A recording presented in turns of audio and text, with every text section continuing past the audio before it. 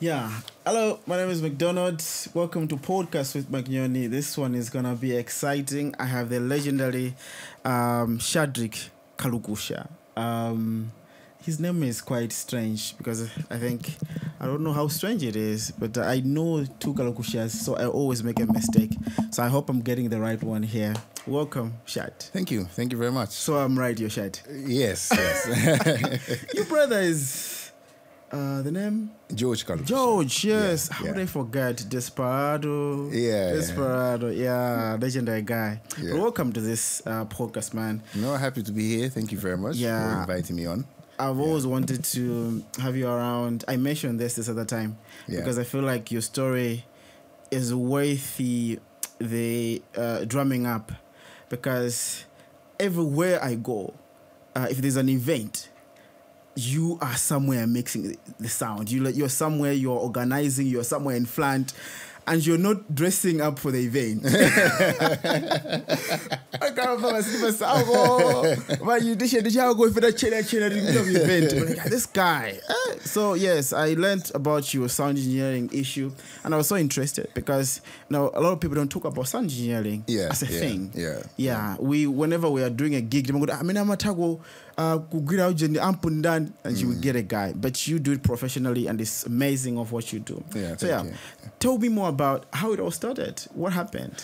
Well, since I was young, I think I've always been interested in sound. When I was much younger, I would say maybe from standard 5, I would watch my older cousins who used to stay with us do rapping, some raga.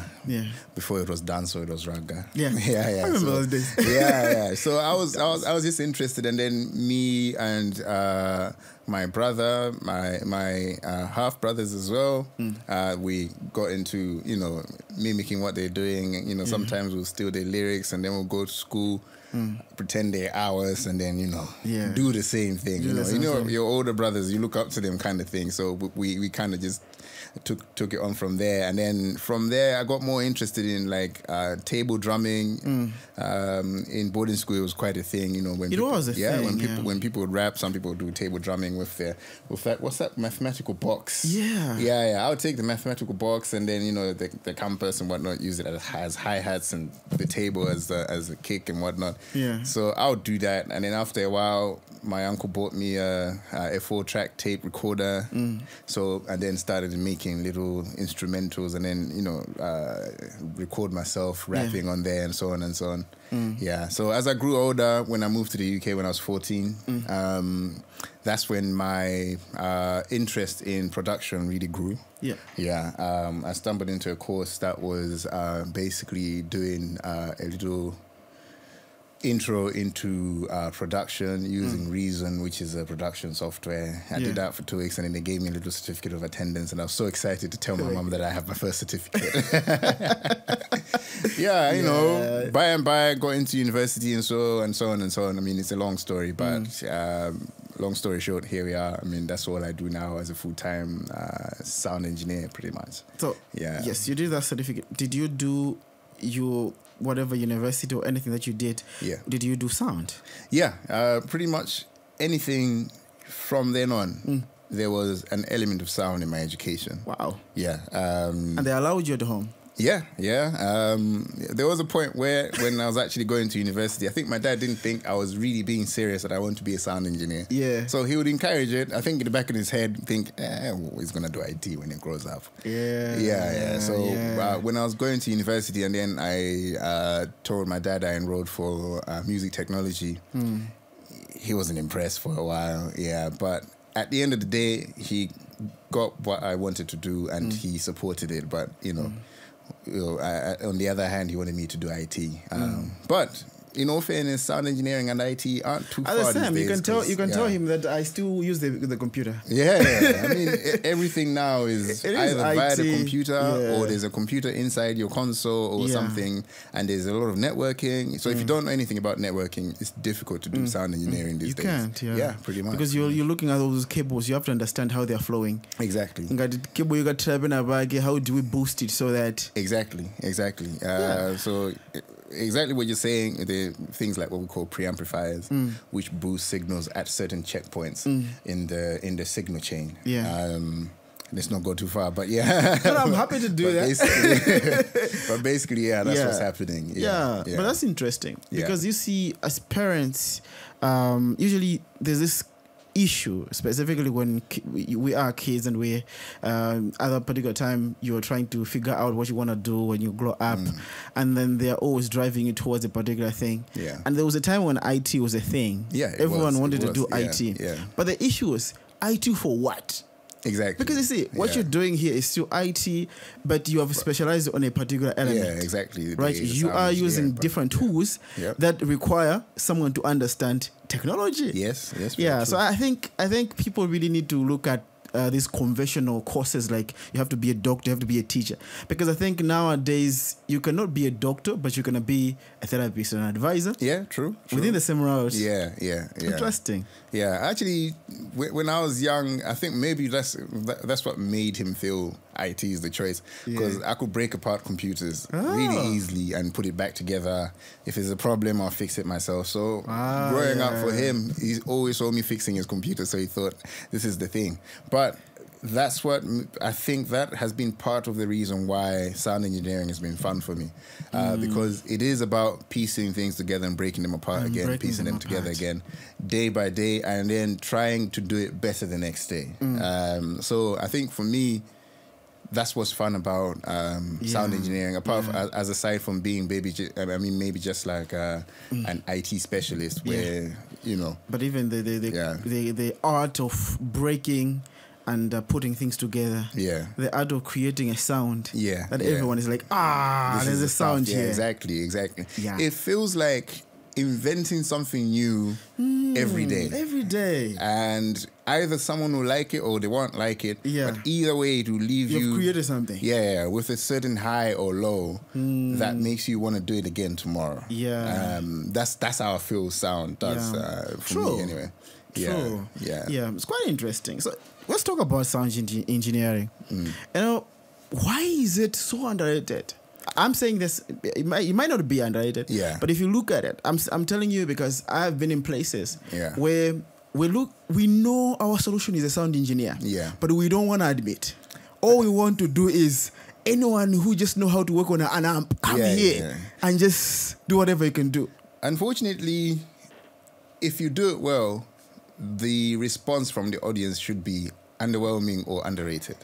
That's why maybe it is underrated. What I mean by that is any day that sound goes well, or anything involving sound goes well, a good song or a good production or a good show, if sound or generally technical goes well, nobody is concerned about sound. Or technical issues. Forget about it all. Because what you've done is achieved the whole point of the function or the song or whichever, that people are now just engaged with the show or engaged with the song to the level where they're not thinking of any technical aspect to the song or the show or whichever. So if you've done it really well, it should be really underrated. No one should care for sound. But when you do it wrong, that's when everybody realizes that, oh my gosh, where's the sound engineer? Where is the guy who makes sure that we don't notice what's happening and so on and so on. So that's the unfortunate but fortunate thing that's involved with sound. You know, if you do it well, nobody cares. But what you do is you make life easy for people. So if it's an event, people are having fun and they want music, they don't want to think about sound or anything like that. The connection of the wires or anything. So you are the person who does that dirty work. I mean, I like to say it as it's a very humbling job. To the point I realize that I like to say it as it's the audience. Okay, this is a statement I say to myself when anybody wants to be a sound engineer. Is that we, the audience, have hired you, the sound engineer, to give us what we like. So in that statement, there isn't any part where you are the highlight. You know, you've been hired to make sure that we aren't concerned about sound, about wires and anything. But we want it done how we like it. not how you like it as well. Yeah, so it's a very humbling job that you really have to understand that they've hired you as a professional to impress unprofessional ears and give unprofessional ears what they like, not what your professional ears like. So you may come in and be like, I think this is the best sound. Yeah. But like, no, someone might not like it. We need more bass. Yeah, exactly. Specifically an artist. Imagine you're tuning for an artist. Exactly. An artist is there. Yeah. And then every time actually you have two faces. So you have to impress the artists who have their monitors facing them, and that's what they're hearing throughout the show. And then you have to impress the audience who also have a perception of that artist and what he should sound like. Okay. It's crazy. Yeah, so it's two crazy. different angles so every time you're doing that sound engineering. Yeah, cool. Yeah. But how do you stay so calm? I've seen you mixing in places. I think the recent one is Life Fest. Yeah. Yeah. And when there's a thing, people, I think it was during the performance of this Jamaican. Yeah. So those guys have a lot of things happening. Yeah, of course. So you have to do a lot of changes and all those things. Yeah, true. And the crowd was angry because they felt like things were delaying. Time, of course, yeah. Right? And the guys over there as well, they have expectation. How do you stay so calm? Because I saw there, and I saw one of your team members was in distress, like going over there. But you were so calm. What I've discovered is chaos, or that kind of feeling is really common when let's say an artist is about to go on or a show is about to start at the beginning of every function or even during the function by the people who are handling behind the scenes. Unfortunately, what it does to you and everybody else around you, it makes them shut down when you expose it. Right? Because it's already a natural thing in the environment. It's a tense environment. People are waiting. People are drunk sometimes. Or people are just excited to see the artist.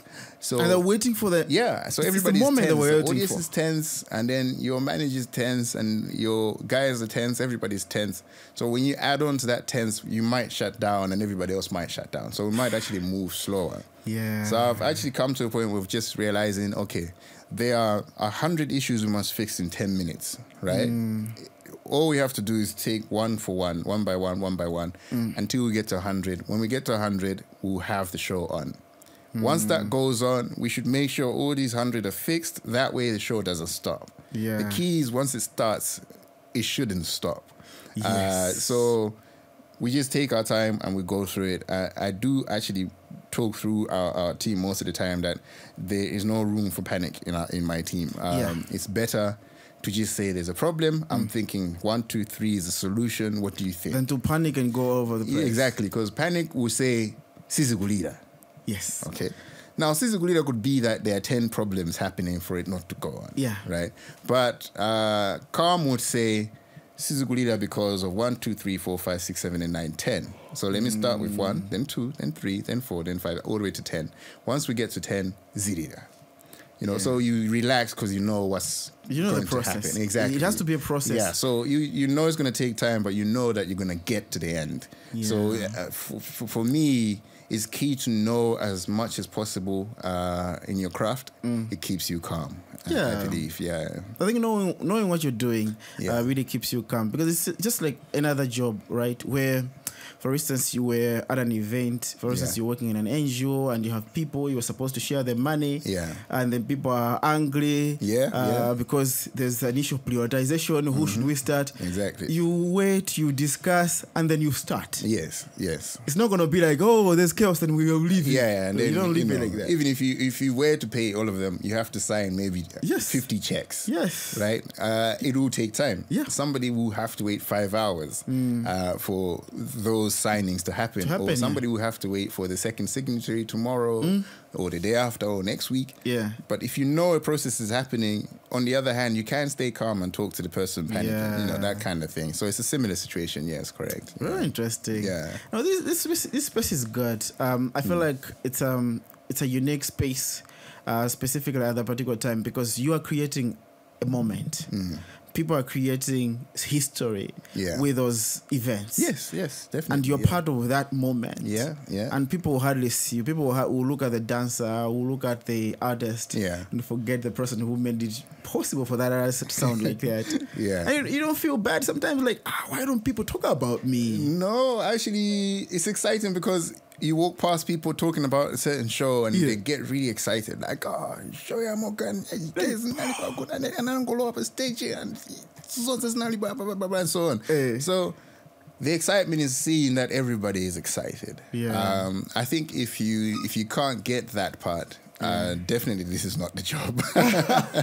Definitely this is not the job. I think if you're dealing with you're trying to find happiness by being exalted or something. It's not the job. Not the product that you have given. It's not the job. Because unfortunately, every time, most of the time, not every time, most of the time, an audience member decides to talk to you is because something's not well. And every time you see people not coming at that concert that you're managing, you know everything's good. When you see people coming, you're like, no one is gonna come here to say you're doing it well. If you see someone walk up to you, you just know they're coming to let you know. I don't like what's going on. Fix something. Oh my God! And it's what's funny is that like I said earlier, unprofessional ears coming to tell professional that something is going wrong. And it's funny. You know what they're saying. And you're like, okay, they don't know. If I would do that, this is what will happen. Exactly. And you have to humble yourself and listen to them. Unfortunately. Fortunately as well. Because sometimes they actually make your job easier. Because once you please them, like I said, even if the problem is still there, if they're happy, it's fine. If they're happy, it's fine. It's fine. You can go on. Exactly. So this is not a job if you're looking for someone to say well done every night. Because if it goes well, you get none of those. When it doesn't go well, and that's when you get it. Then you know, or the newspaper will write you somewhere. Sound was bad. Actually, the recent show, Terry Gray's show, actually on the 25th. That didn't go too well. I won't go too much in the details why it didn't go too well. The one on the Christmas Day. That one. Although some of the issues are not really concerning me personally, but they're still under my control. But things didn't go too well, and it went all the way in the news that sound was poor. Sound was bad. Actually, the whole year that was the bad review that we received. But I took it well. I looked at what was the issue, and these are things that we have to work on and see, okay, how can we improve and how can we make sure such doesn't happen? Because it takes one to kind of ruin a certain reputation that you build for yourself. And sometimes people, it's funny when you talk of reports coming out, because sometimes when people say stuff like, I didn't like the sound. I didn't like how it was happening. What I ask people to always remember is, do you know that there are good times? That this person was doing the best and you enjoyed. Can you also remember about that times? But unfortunately, that's not how life works. People always look at the best moment and the worst moment. And they will talk about the worst moment more than the best moment. Crazy. Actually, the funny thing is, it's nearly impossible to actually have the entire show to have bad sound. It's not possible. At some point, it's good. At some point, it's gonna be good. At some point, it's good, but it's easy to focus when it goes wrong and say it was bad, rather than saying they were stuck in some moments with bad sound. They will say it was bad. But it happens. It happens. It is what it is, and that's what we're supposed to face. In that context, if you are a service provider in any way, for things like this. Let's talk about the high moments. I know that if there's a big event happening in Malawi, you are doing the sound engineering of the event. Wow. That's how I know it. So let's talk marketing. Yes, so people should know that this guy is the best in the game. Wow. But let's talk about your best shows. Maybe the ones that you felt like I really did the best work and it was really interesting. I was happy. Can you mention those? I always go back to the second coming of Morgan Heritage. The second one, I wasn't the lead engineer. No way was I even probably considered as a sound engineer. But my job was to basically welcome the lead engineer, who was Max from the US. He came with the Morgan Heritage team. Yeah, so my job was to welcome him and make sure that his job is as easy as possible. As easy as possible. Yeah, so what they do is they send you a technical rider, and then you have to find what they're looking for, or an alternative to what they're looking for that can suit them. So they'll send you that maybe a couple of months beforehand, and then you have to look for all of those things, and then you email them back and say, okay, I found this and this, this and that. Are you comfortable with this? Is your band comfortable with this? And if they say yes, then we'll go ahead, and that's what we'll set up on the day. Interesting. Yeah. For me, that was an interesting experience because I from then on, that's when people started taking me serious as a sound engineer, because it was a tough show. It was one of the biggest shows as far as I have seen of late. Yeah, it was the Siva. Yeah, I think it was this was at Civil. Yes. Yeah. They came first at Silver Stadium with the CD issue. Yeah, the CD issue, and then they came back to compensate. Yeah. So the second time they came, because they came really serious. Okay, yeah, they knew really, it was a reputation issue. Yes, if I'm honest with you, like I think what the audience saw after that Silver show is not even half of what was happening behind the scenes. These people took it serious. They took it as an offense that their audience were looking forward to a live band, and they have brought a DJ performance using a laptop. Yeah. So they really thought, oh my gosh, we have lost Malawi. We need to come back and fix soothe them, and serenade them with serious Morgan Heritage music. So take that mood and then translate it to someone who's saying, I'm going to set up the equipment for you. Yeah. No. And Morgan Heritage is an international brand. Yeah. You're looking at international brand. They perform almost everywhere in the world. And their performances are big. Big performances. Yeah, exactly. And they have huge expectations.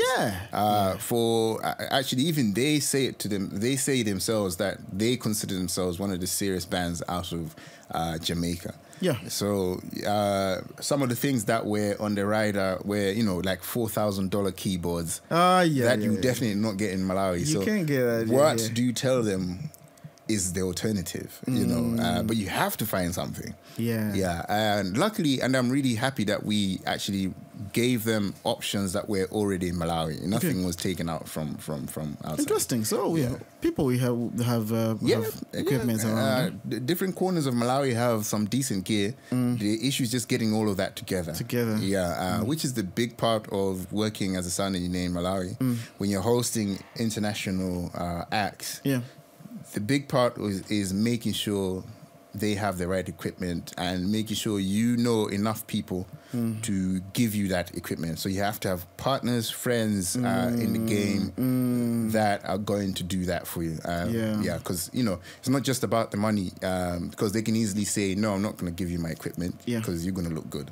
So people will always do that. And in the business, you always find people like, no, we're not going to borrow your stuff. If they want, they will use us. But luckily, we engineer ourselves, and I've seen that happening. And then it becomes a mess.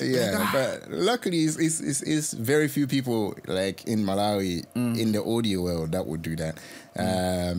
But most of them will assist. Yes, they'll charge. Yes, the fee will go higher when an international act comes in. But they will assist you and make sure that things will go well. Because it's the country's reputation as well that goes out there. I can't remember who, but someone wrote a very negative feedback about coming to Malawi to perform. Say something like Malawi doesn't have gear and terrible this, terrible that, terrible that. I wasn't involved with the show, but besides the point, I think we all took it personally that that's something that shouldn't have happened. Shouldn't happen, because there are so many people around and stuff. Okay, so the Morgan one was good. Which any second on the list? I think Diamond, when he first came in Sandfest. That was interesting. Everything went wrong, but I really love the memory of that Sand Festival. Everything went wrong, but Are we talking about this event where people were talking about you on social media? Like, where is Shad? No. Oh, no, That's one. the second coming. Okay. Everything went wrong again, but we want to talk about that. That one was crazy. Do you know that's the time that I knew that you're professionally doing this thing? Because I knew you when I was working for Zatu. Zatu, yes. And I knew that you were involved in the production. Yeah. As a producer. Yeah. That's what I knew. Oh, right. No, actually, I was involved as their live sound engineer. Oh. Yeah, but I would come into the studio sometimes to collect some material, some of the productions, so that we can use them for the live productions. Yeah. So I was involved as a live sound engineer for the guys. Yeah. So that time when I saw the comments from people, because I had a couple of guys who went there. Oh, I see. So they were commenting. So I was checking with them if it not be visa that time. Yeah.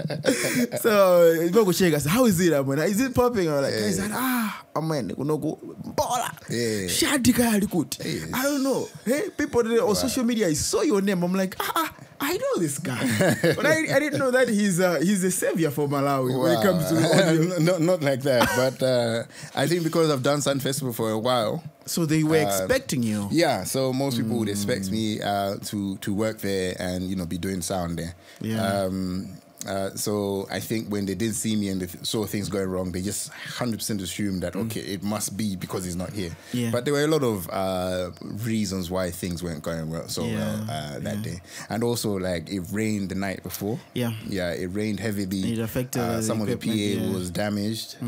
Some of the damage is still being recovered now. Actually, I mean that's part of the risk of doing sound as well. Yeah, but we went in on the third day at 2:00. And we had sound set up by 4:30 somewhere there, and then that's when Diamond and the other guys performed. But even us, our sound actually wasn't perfect. We were just lucky that things were going so wrong, so to the point that people wouldn't notice anything mind about the quality. Half the PA wasn't on. The right side of the PA wasn't on.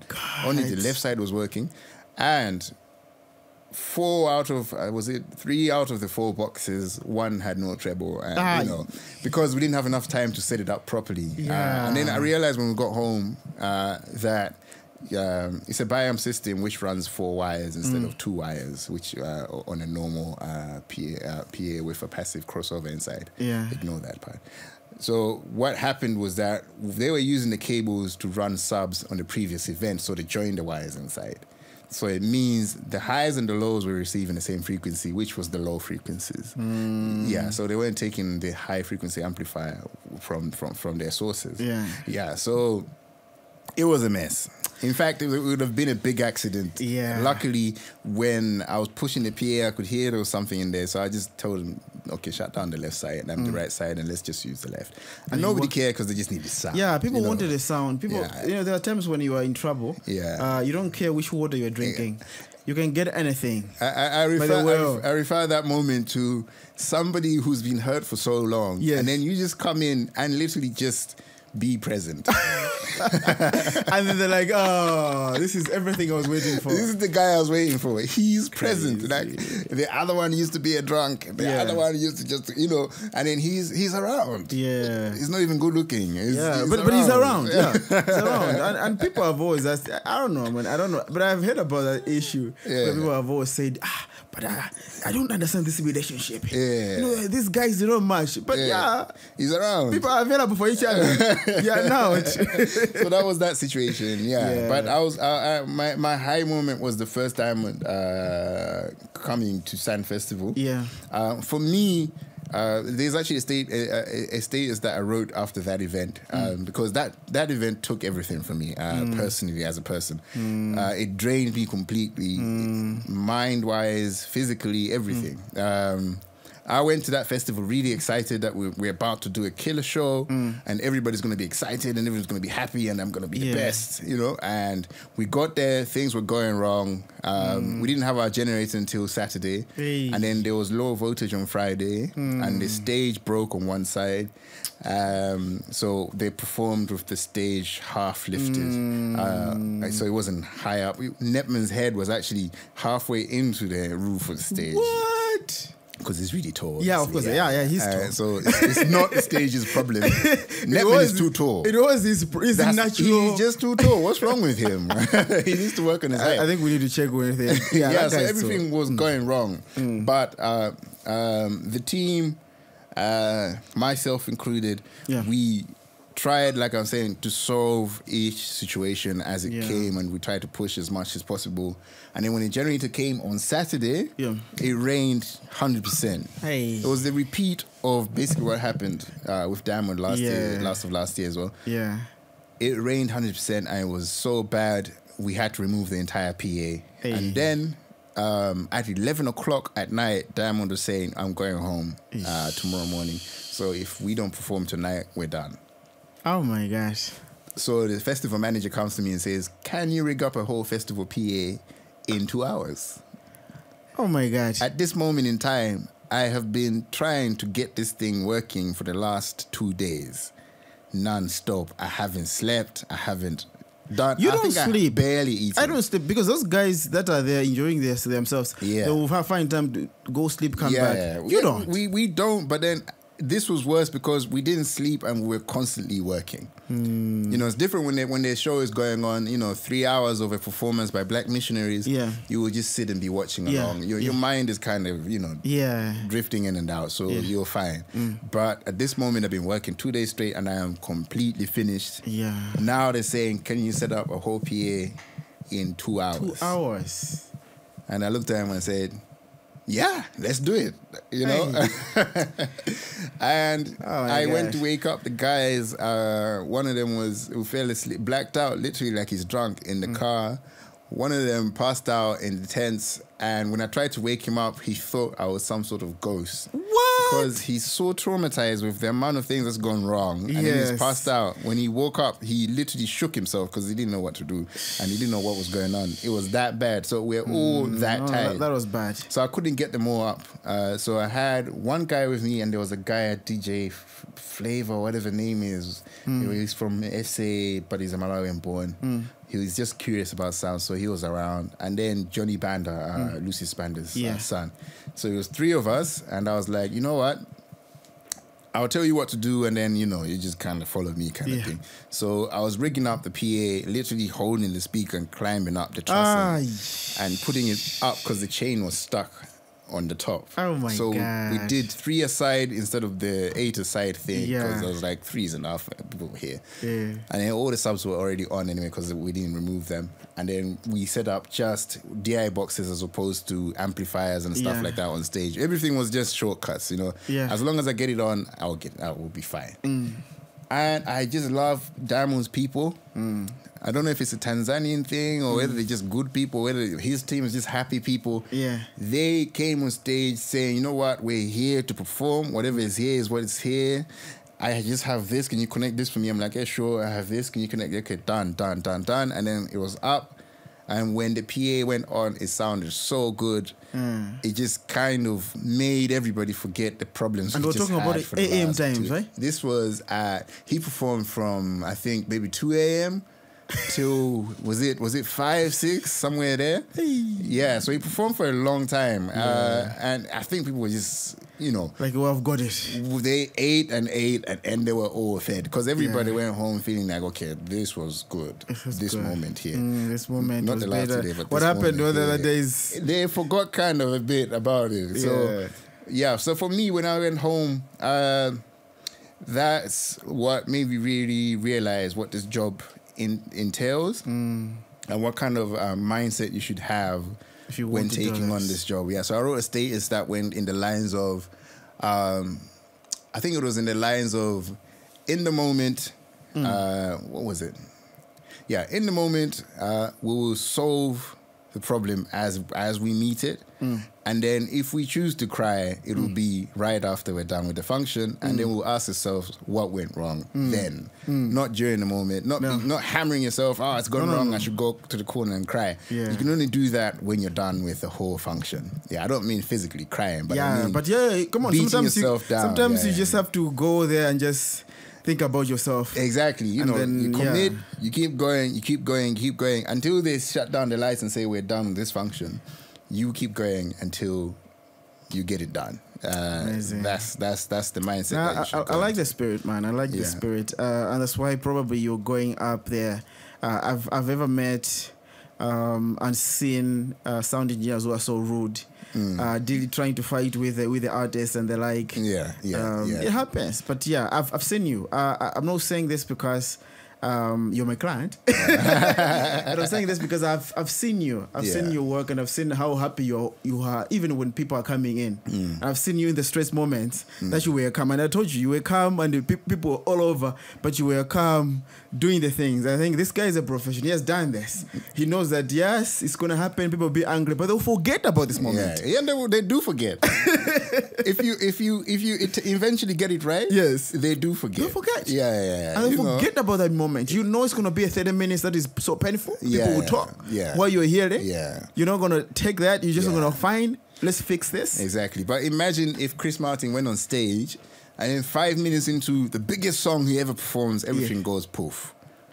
Right? And then they have to wait an hour because we prolonged something we could have fixed earlier. It doesn't work like that. So it's one of those things that you must hold your nerve and make sure everything is right. Even the artists themselves will tell you the same thing. I remember earlier in the morning after sound check, they actually said, take the time you need to make sure that you set it back the same way it is right now, because we're fine with waiting. Because they also realize we can't start the show and then something goes off. They also know the same thing. It's Once it painful, starts, it should keep going. Yeah. Amazing. Yeah. Great. Cut. You remember?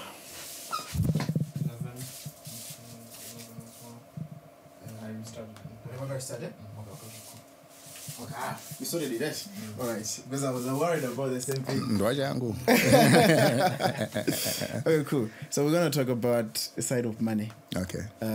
Money and the issues. Money. Yeah. And of course we'll talk about then the training at the end. Yeah. Why you want people to do this when it's hard? Sure. Yeah, so let's talk about money when it comes to this space. I know in Malawi talking about money is an issue, it's a taboo. Yeah. It's a tricky thing. It's a tricky one. Like, because suppliers you owe, like maybe Angongolians in the crew, but okay, they don't get paid that much. So maybe I think it all depends. But yeah, if you look at because I'm coming from a premise of this is an underrated space. Yes. Yet it's so important to the event. It is, yes. Right? Every church, every space, they are looking for good quality sound. And there are events happening almost every day in these hotels, and they're looking for the best sound. Yeah. Right? Are people willing to pay for the value? I can say that people are starting to see more and more the value in a good sound engineer. Without bragging, I like to think I have been part of convincing people of this. Because when I first came here, either you had to have your own equipment and then you operate it as a sound engineer because nobody gets why there must be one. Yeah. So they book equipment, that's it. Or if you were booked as a sound engineer outside of your own equipment, it was something like 10,000 kwacha per show. Yes, I remember hearing about that. Yeah. So when I came about, I think it's been 10 years now, roughly, when I came back from the UK, that was the price people were being paid for sound engineer. 10,000 kwacha. 10,000 Malawi kwacha. Other than that, it was that if we need somebody who is a sound engineer, we'll get them from outside Malawi. So Lake of Stars, Sandfest, any other festival that was taking sound seriously would hire a person from outside of Malawi and bring him in, and then everybody else who's a sound engineer here in Malawi would be an assistant or somebody who's just carrying the equipment or doing the bidding of that international sound engineer. And then if they were paid well, it wasn't anything more than maybe 40,000 kwacha for that festival per day. Come on, man. So that was only less than 10 years ago. Yeah. But there've been people like Leme, Jabe, even Patrick, a few other guys, probably failed to mention some people, that have shown people that, you know, if you get somebody professional to do this job properly, your show goes well, your audience are happy, the trust in your production is higher. So next time you have a show, people are more interested to come.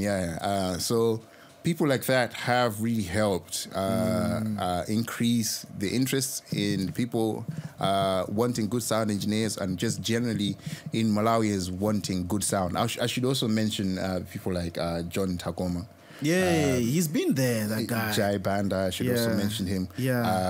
Big guys, legendary guys. So these two, I didn't mention them before because they own their own big sets. Yes, so they have their set. So you're talking of people who don't have sets, but people would hire them as engineers. Yes, so let me start it before he had a set. But he was a hard worker to the point he got his own equipment as well and got really good equipment, you know. Jai Banda, what I love about him is that he is the one that's really got Malawians generally just passionate about going out to a show. You know, his experience is not having the understanding of sound engineering per se, but understanding the passion in sound. So he would get people and ask you like, okay, what can we bring out or buy or use or who can we get to just have great sound, a great show, that kind of thing. And he would invest in that. He would invest in that person. So Jai has been a key in this from the get-go. And there's a newspaper of him in 1989, like, you know, setting up sounds. No, he has been there. He's a legendary guy. Exactly. I hope one day I'll meet him. But yeah, he's a great guy. He's a great guy. Him, Takoma, they've been there. They've pioneered the space. Definitely. But let's talk about you. In terms of payments for now, people that you don't have a gear. Right? They're gonna find you. You're gonna give them a quote. They'll probably ask you technical questions like, okay, for the best sound, what do we need? And you're gonna give them that advisory. How are people willing to pay for the value now? Now they are, and now there's more interest. For example, now people call you before they book equipment, okay? Because they realize, you know, a service provider will make sure, they will say, yes, my equipment is the best every time, you know? But if you book an independent sound engineer or book somebody who's going to do your technical independently, they will just pick what makes them look good. So I don't mind getting equipment from one guy and mixing it with somebody else's equipment to make the best sound possible. Or, you know, if I book one equipment company, might get keyboards or something that other people are looking for from other companies. And for that, people are now starting to see the value in that because they understand you're on the side of the client. You know, so yeah, people are willing to pay a lot more than 10,000 kwacha. 10K was just too small. It was really low. 10K is bad. I mean, okay, let's talk about why am I asking about the money? You have a short course that you're running. So if you say people are not getting paid properly, no one will come. Fine, I'll disclose the figures. Let's talk about the figures in a way. The highest. I'm not going to say how much do they pay you for this event.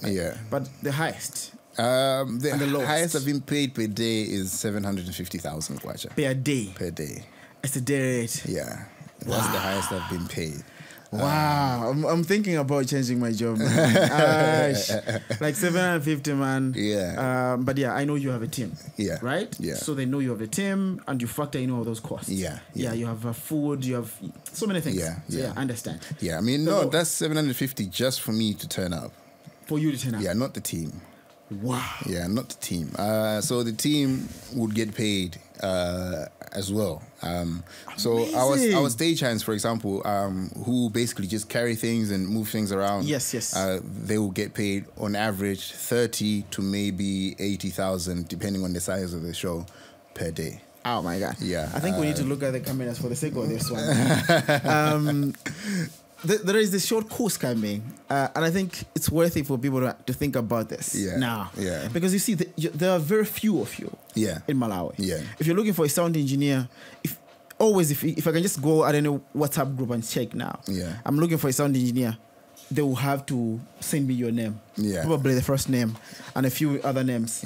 So there are few and the demand is high. Very few, the demand is very high because what people don't imagine is sound is in everything that we do in terms of any function. Chinkoswe, bridal shower, weddings, corporate events, jazz events, you know, those Sunday afternoon jazz moments, all of those things require a sound engineer. Churches, clubs, venues, all of those things require sound engineers. And, you know, if you just go, okay, let's be sarcastic and say, okay, if we just go Bancheu, how many bars are there? Okay, so and how many bars have bad sound? And you could be the person in Cheu that everybody relies on. I mean, you don't have to work at the bar, but you have to be the person that people know. Okay, in Cheu, we have set sound. We have Shadreck, and if we want Kudi ba Uncle B, ba kali good sound on Saturday, and sit watch a speaker. You know, so we save a lot of money, my speaker up here and so on and so on. And then, you know, Shad gets paid X amount of money. And then you can control all the bars. Pancheo. Amazing, man. All the weddings, Kuncheo. You know? It's just big. That's an opportunity. In this time when people are so, there's a challenge of jobs, white collar jobs where you can learn a skill that can help you to be relevant in your space. But I like what you're doing, because someone would say, no, I don't want to teach people the skill because I want to make the money. Why are you thinking about teaching people? If I don't teach people anything about sound engineering, I would definitely die young. I'll give you that. I would definitely die young because I barely sleep in December. If I sleep longer than 2 hours in December, it's a good night. Wow. Because there's just that much work for me, and that somebody else could have also been doing with me or along with me.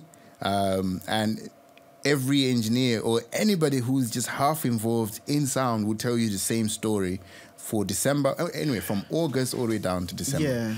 And then the weddings, for example, you have weddings that have bad sound.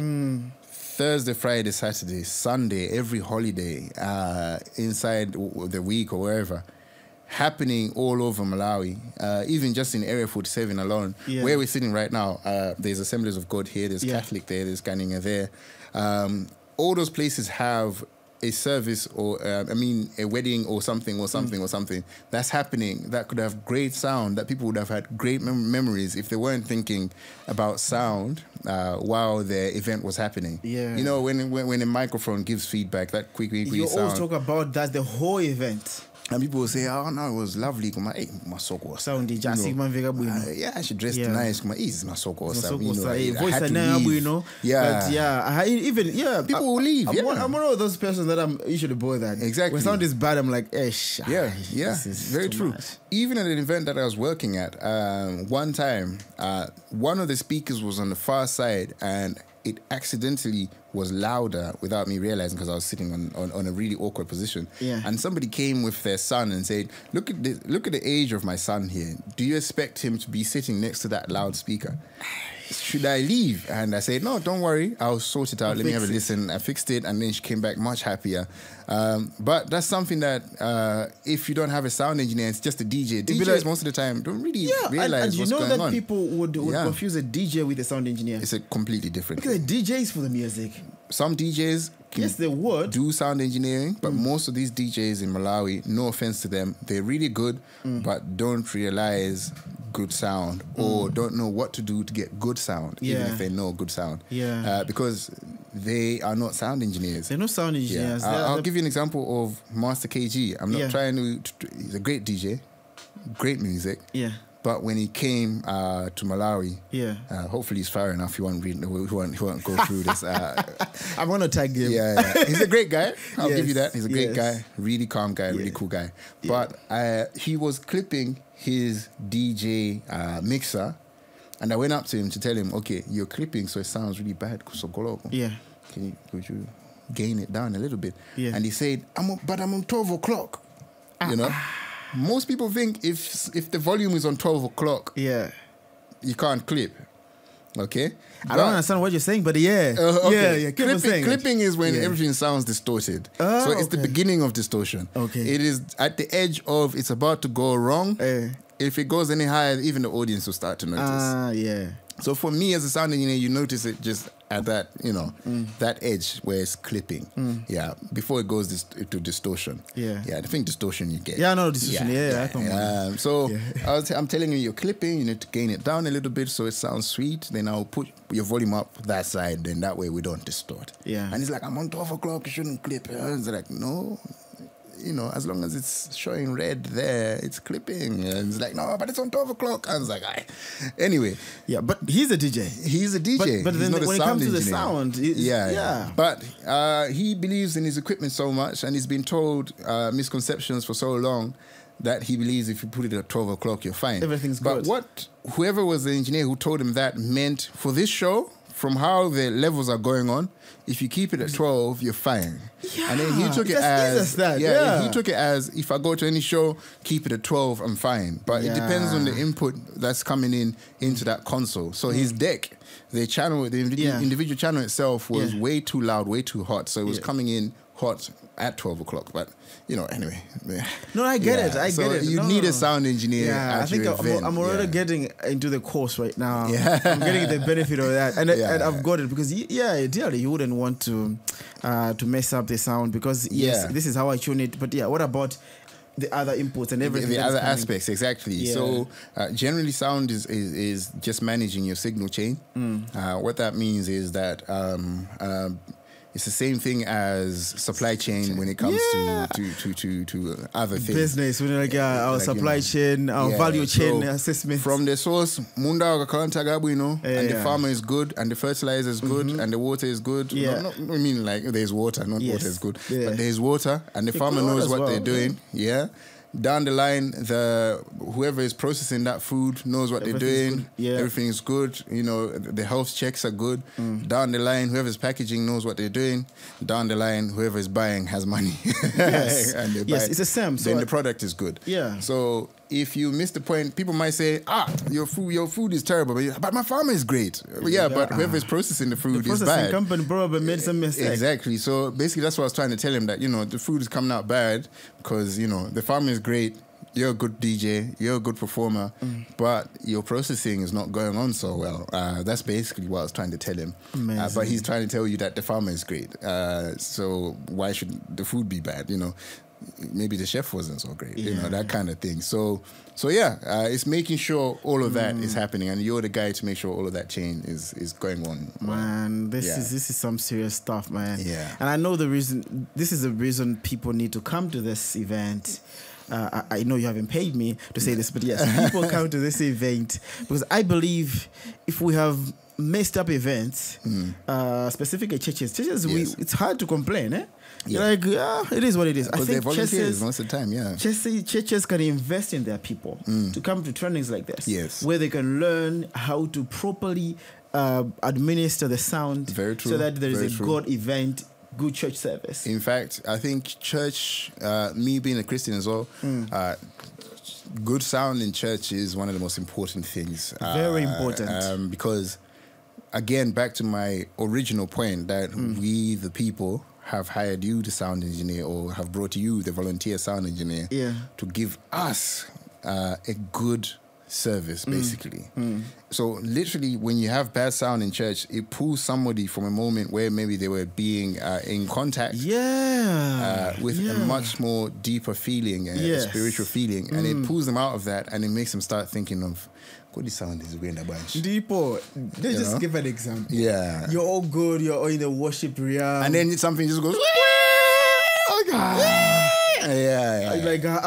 guys, what's up? Exactly. Everybody shuts down. Yeah, and everybody shuts down like that. Comes out of that moment, and then they start thinking, and they turn their heads, They don't say anything because, we're in church, so we have to be nice. But they turn their heads and they look at you, even for a moment. It means you've taken them out of that moment. And it now messes up the pastor who's about to come on, hoping people are in the right mood. But everybody's in a bad mood. Everyone is in a bad mood. They're angry with the sound engineer. There are times when even the praise team or the choir is in a moment, singing, and then so that thing happens. Everyone is looking at the sound engineer, and the guy is busy adjusting the volumes. And that's where you need someone who understands how to be calm. Exactly. Yeah, of course. Yeah. And know what is happening on the council because some other people are just and with church, stuff. ideally, it should start and end with no issues at all from sound. That's basically the basics. If anything, if you want to add reverb and the sweet stuff on top of that, the basic is. Did you get the right things throughout? Yes. Even handling the mic, like, so I'm sure you can hear that on handling the mic should not have any noise. So every time someone tries to touch a mic, you mute. Then when they hold it, you unmute. You know, it's that kind of level of concentration, so that you shouldn't get like a in the PA. When they're adjusting the stand, like so, imagine that's making noise. You mute, they adjust. Then you unmute. So you have to really pay attention, especially in church. And part of the training is actually letting people know those movements and understanding how to make mute groups and stuff like that for such movements, because that's part of, you know, excellence in church. Wow. Yeah. I say you're dropping gems. Yes, you're dropping gems. I say, I don't know if people that are just staying there, they're passionate with sound or whatever, would understand this. But if they would seize this moment, learn the skill. Yes. In this time when things are so hard in terms of employment and the like, this might be their gateway to. It really is, because to independence or whatever. Imagine if you got yourself to that level in your church. They're willing to pay. They're willing to pay, and there are people within that church that are having events that want good sound. Exactly. Those are your first clients. Those were my first clients as well. Because right now, I'll be honest, it's something I'm working on, but it's hard for me to even turn up at church because I'm so tired throughout the entire week. But most of these jobs that I get came from church. And actually, part of my payback to church was that I trained people at my church to make sure that even if I go missing, things go well. That kind of thing. But people don't forget that there was a guy here who used to man the sound, and if we want our private event, we should call him. Those were my first clients, and that's how all of this began, and that's how all of these recommendations began. And trust me, if somebody's willing to do that and volunteer at church, get to a level where when you go missing, they realize they will pay you for it, because they will employ you to make sure that they keep you as their resident engineer. And Amazing, I've trained so many people who are now being paid in church as resident engineers. Wow, man. I don't know, man. I don't know. Sometimes I find this information to be so valuable to a way that if I was at a certain place struggling, I would look at the money that you're charging to be very little to what you're gonna get. Right? To what you're gonna get, the intelligence you're gonna get, and the opportunity and the networking that they're gonna get for them to start their journey as engineers and be the best sometime later, or maybe be the best in a year or something, because that's what they need. I mean, what I'm trying to teach are. No, I don't want to use the word shortcuts, but they are the keys to making sure that you know what you're doing during any sort of event. They're not complicated things because of me giving out my experience. Because you have already been there, you know. So, otherwise, they would go a long route. So, like I'm saying, simple things like mic adjustments, stuff like that. You know what you're gonna do at the time. Most people would ignore that during a function and imagine nobody cares. But people would care if they realize it, or in comparison to someone who mutes during those movements, because they'll tell you, I say last time, say everything's clean. Everything was just so quiet. You know, actually, that's actually one of the biggest comments that I get from people, especially the organizers. Like everything was just so quiet before someone talked. especially with corporate events, like I'm saying, corporate events, churches. I mean, festivals are messy. I'll give you that. Yeah, because there's stuff happening. Yeah, and there's 100 things changing every 10 minutes. So they're messy. If you can get it to half good. I remember Tristram, a British guy who lived in Malawi for a while. He's going back to England now. Yeah, you know him. Yeah. He said that statement once when I was much younger. He said, festivals are so messy. It's always bad sound. And I was like, oh, okay. Now, as I do it now, I realize that's so true. Yeah. But you just need to get it good enough for it to, kind of sound good. I think the quality that you get for a corporate event is really top notch. Top notch. Yeah. We don't want to notice anything to do with sound. Yes. We just want smoothness all the way through, so that's the level that we're teaching here at the course. We're trying to talk about how do you get it clean at those events, because you probably work corporate before you do festival. And you make more money in corporate than you do in festivals. True. Because they just believe in paying more anyway. Corporates will always want to make sure that everything is good and they pay for it. And if you get it perfect, they will want you next time, because they don't want any feedback or anything like that. And these are smart people. So you got to give them a good sound. So so that's what we're teaching at this course. Amazing, man. People sign up for this course. I believe it's the best course that you can get in Malawi. I've never heard about people doing sound engineering as a course to learn about it, but I feel like at a time such as this, and I always emphasize on the employment part.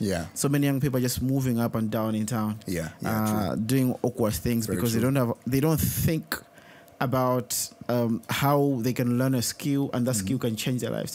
They're busy chasing papers. Yes, chasing papers is good, but there are times when you know that you don't have money for you to go and get those papers, and you can just you have access to a 200,000, 100,000. You can invest in a skill that is guaranteed in terms of the return of the investment. Exactly. And that's what I saw when I saw your poster, you advertising about this event. So I hope people come. I hope you take advantage. You seize the moment. You take advantage of that. So as we're closing, I want to ask you a few questions around challenges in the space. I know we've spoken a couple of things already around what is an issue. But when you're in this space, it's quite a new space. There are very few of you who are, let's say, gurus who are managing the space. What are the challenges in the space?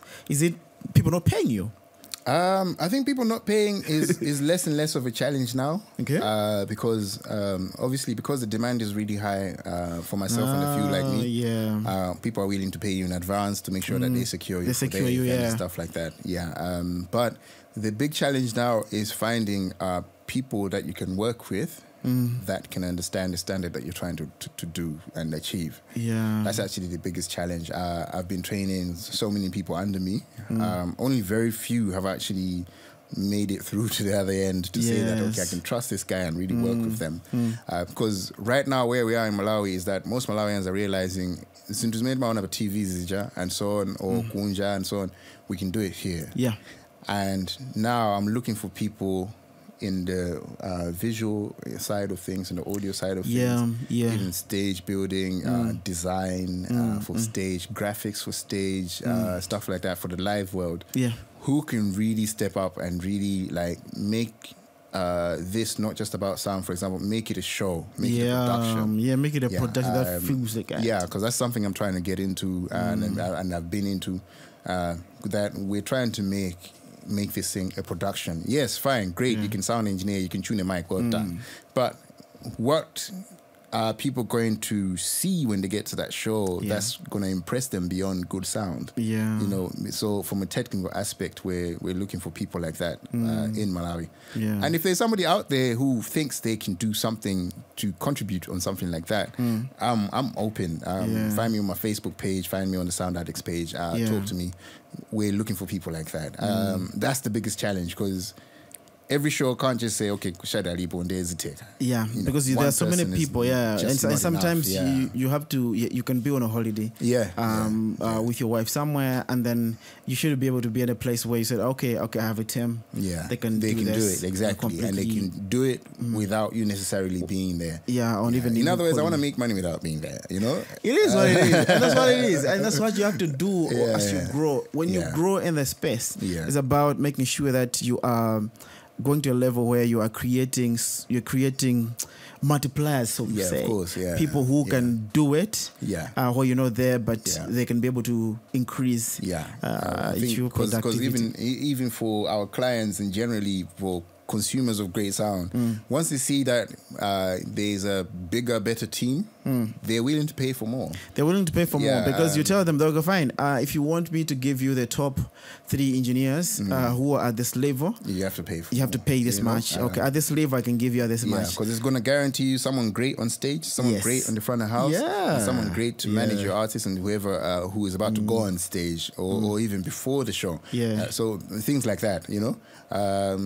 That's something that we need. Man, you don't know what you say. What you're saying now is what I've been. That's why I have this podcast. Honestly, is to tell people to know the importance of which skills you need to venture into that they can give you an advantage to connect, to plug in a space. And if someone would see this and is clever enough, would say, okay, fine, what are those spaces again? Okay, the light, okay, this, okay, the production, okay, the design, okay, fine. And they're going to venture in that. And they know that there is a space where they can plug into. And that's where you get the value. Yeah, true.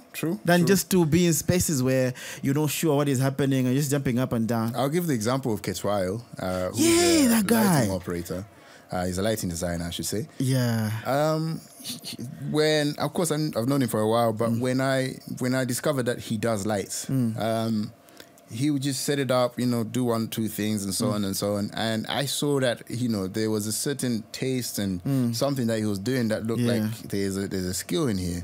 And I told him, you know what, you really need to invest in this thing 100%. You really need to get what's going on with this thing, because trust me, in a year or 2 from now, you and me are going to be like this, you know, because I'm doing sound, you're doing lights, and it's going on great. You know, right now, honestly, I cannot do a festival where he's not present. That's the thing. If he's not present, then the lights aren't great, you know. That's the thing. No offense to everybody else who does lights. I've never seen him at a, like every time I see him, I know that you are there. Because most likely I've called him there and I've recommended him there. Because I trust it's going to look good. And if it looks good, sounds good, everybody thinks everything's great, you know. So it makes you look good. And true. Because the sound without the that ambience and all that, it doesn't go together. It has to come together as everything going well. If it goes that if you see that the screens are showing low battery in the computer, everybody now doesn't care about the good sound. They're just looking at the screen saying low battery. You know, something is hanging. Some screens do that.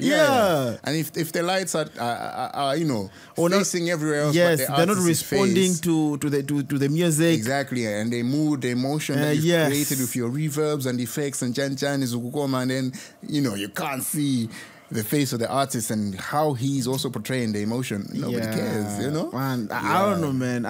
I'm not in this space, but I see a lot of opportunity here. There is, there really I see a lot of opportunity. People will seize this moment, learn, plug in, be part of this network, the value chain, as you call it, value chain, supply chain or whatever, so that you can add value somewhere, and be part of this thing. Man, this is good. But as you're growing, I know you're thinking about building teams, and they're like, how do you want people to remember your art? This is my last question always. I always pose this question because I feel like people be like, you don't ask people who are not that old. You need to ask the performers, how you going to people? I think I've already been remembered as the guy in blue shorts. In flip-flops. Yes. But as you're growing, you're building what you're building. Because I remember the time that we met. You never had something like this. Yes. The studio is amazing. Thank you. I know the sound that comes here is always guaranteed. Wow, it's nice. I've heard of sounds, right? I know a couple of guys that just depend on a few plugins and the like. But I know the sound that comes from here. It's guaranteed, right? So how would you want people to remember your ass? Because people always hate the space, but people always you go. Yeah, you retire. We'll definitely retire or you die. At some point in time, man. Yeah, that's what happens. But how do you want people to remember us, man? I mean, I would love to be remembered as the trainer of people, to be honest. I always love seeing taking someone and, you know, growing their passion in this thing as much as I have the passion for it. For example, before I started being paid anything in this thing, I would still put in as much effort. And my mom would ask, like, you know, why do you bother with this thing? They don't pay you. Last time, Mr. Sana would be and so on and so on. And even earlier when I first got married, my wife would make similar comments. But I didn't ask about that part. Yeah, most people don't get it's the passion within. It's interesting. You have to have the passion for this. And the training for me is actually teaching people the passion for this thing, or growing their passion for this thing, or discovering their passion for this thing. And then eventually they come out and they're great. For me, it's just full satisfaction. And if they remember me as somebody who's been bringing out people's passion and teaching them passion for sound and that kind of thing, that would be, you know, a plus for me. Yeah. Amazing, man. Amazing. I really enjoyed talking to you. I know we've been talking about this chat for a long time, but I'm so happy that we have had this moment to talk about it. I know that you're preparing for your course, the training, but I know that there's a lot that's coming on your way in terms of what you do. You're building something bigger.